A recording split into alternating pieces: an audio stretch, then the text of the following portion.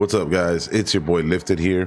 Today's video is going to be a little bit different. Today I'm going to focus on what loadouts I run for BR. This is a question that I've gotten a lot, whether it's been in gameplay with my squad or it's been questions on Instagram, Twitter, or on YouTube videos that I have posted in the past. So I thought I would finally make one of those videos. I'm going to do it a little bit different. I'm not going to concentrate so much on one specific rifle or the season's current meta, since that's something that's already constantly being done. I'm going to give you a more in-depth look into what loadouts I run, period. It's in total, I believe I have 5 classes already made for BR, and each one of them contains different rifles. One of them might be the meta for the season or the meta for that specific update, but the rest of the time, it's just pretty much what I stick to. So we're going to go ahead, let's switch it up here, and let's go over to what my weapons classes are. After that, we go to the edit loadouts, and you can see that I pretty much already have them named. I have the top 3. And then I have the bottom 2. Now, one thing that I want you guys to see on my first loadout, it's going to be my Bruin. And the reason that I have this one on top, it's not just so much because the Bruin is overpowered. It's more of the fact that it's a heavy hitter, first of all. Even after the nerf, it's still a heavy hitter because all they did was nerf the damage range. So I still kind of run it like an AR, but sometimes you'll see me doing close engagements with it at hip fire. And that's, you know, you can say I kind of ran it like an SMG for that specific run. But we're going to go to the gunsmith, and this is my setup. It's the monolithic suppressor. Monolithic suppressor gives you sound suppression, damage range, but it slows down your aim down sight speed and aim walk steadiness.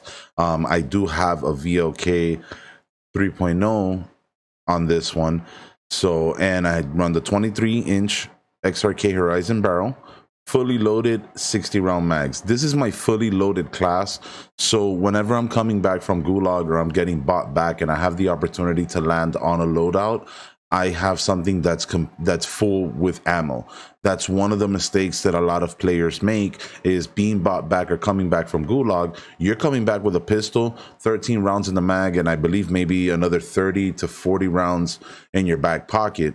But if you're landing on a loadout and you grab an AR, for example, that you don't have fully loaded on it, what's going to happen is you're going to be limited to whatever's in your mag. And if your team is just so happens that's in an engagement at that specific moment, you're only 30 to 60 rounds in the mag, and then you're out of ammo. And being out of ammo and having to shoot a pistol when people have their loadouts and stuff like that, it's definitely not an ideal situation. So I run it as the first one so that if I drop on a loadout, I'm quick to pick my first class and I'm guaranteed to have fully loaded every time.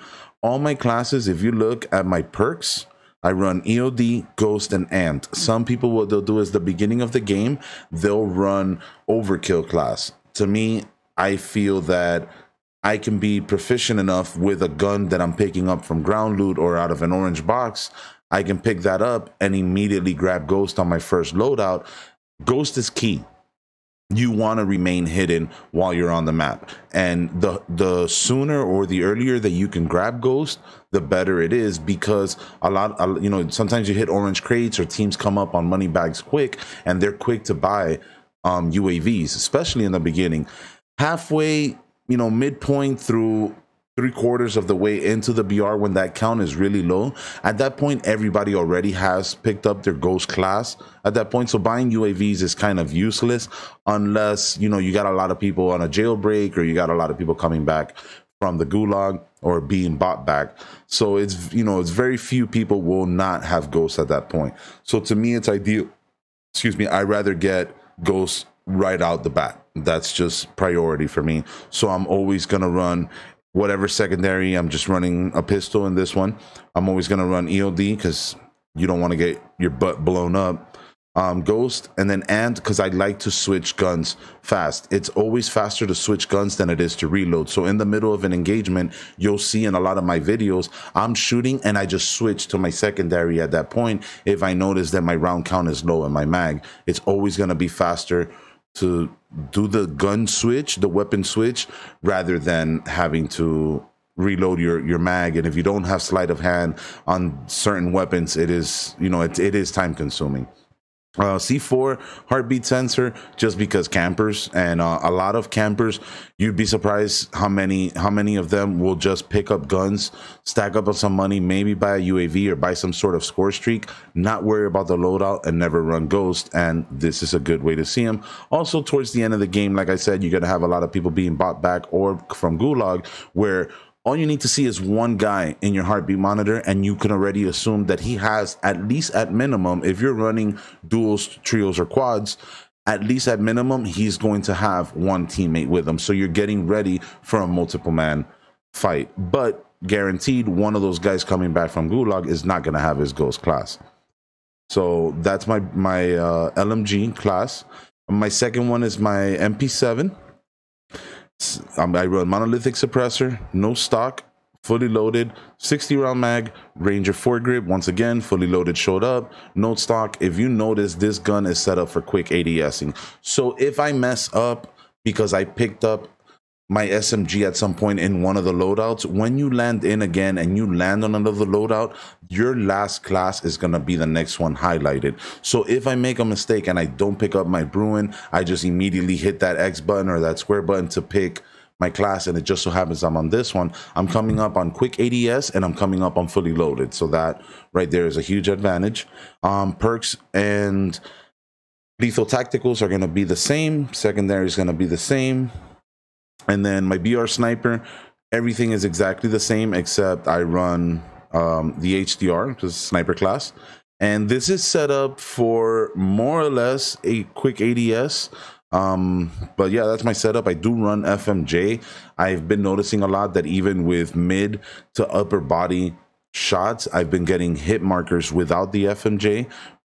The HDR used to be a one-shot drop if it was midsection and up. That's how it was for me. I don't know if it was nerfed or what the issue is, but I have been getting a lot more consistent hit markers than I have drops, unless the guy's already low on health. So I do run the FMJ on that. Like I said, it's not super quick for quick scoping. I'm not a quick scope player. I do tend to hard scope, and I tend to use my snipers mid to late in the game and to be able to see at distances. That 2x scope, the variable zoom scope gives me the range to be able to see a bit further across the map. So that's how I run that. And then down here, this is where I usually run whatever meta gun is considered the meta for that season or update. I'll run it in this last bottom one as a non-important. And then I always do have my trusty old reliable MP5.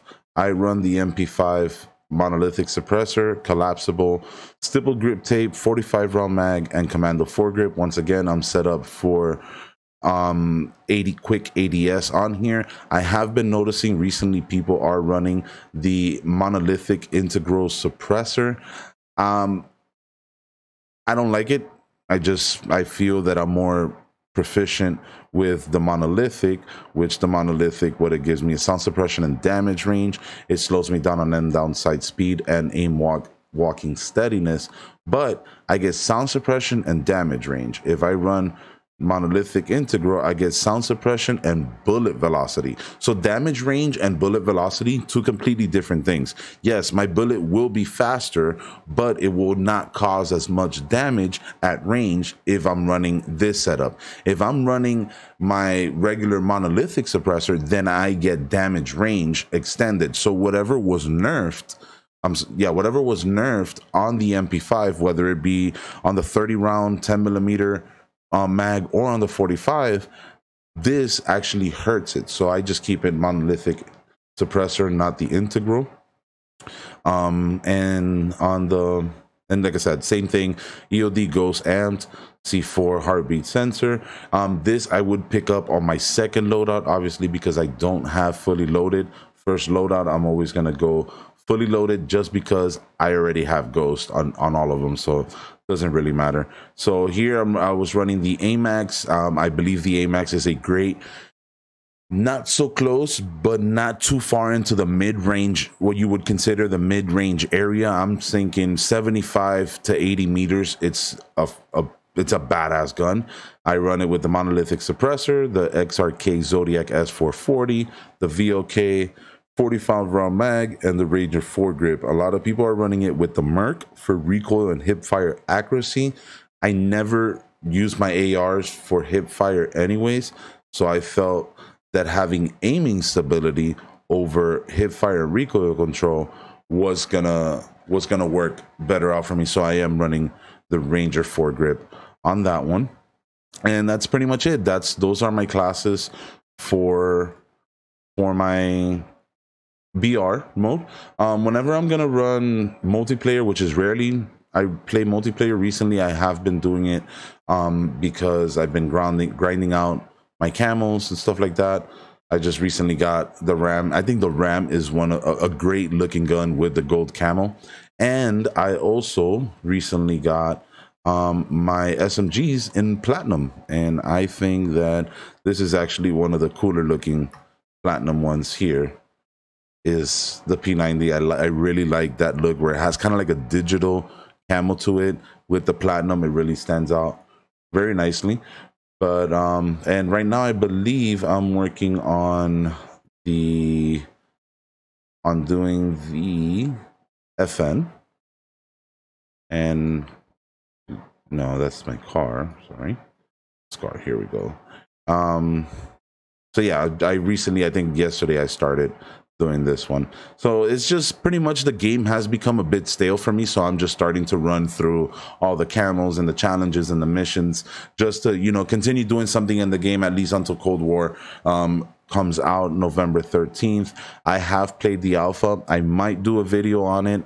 I'm not too happy with some things in the game. Other things I really like.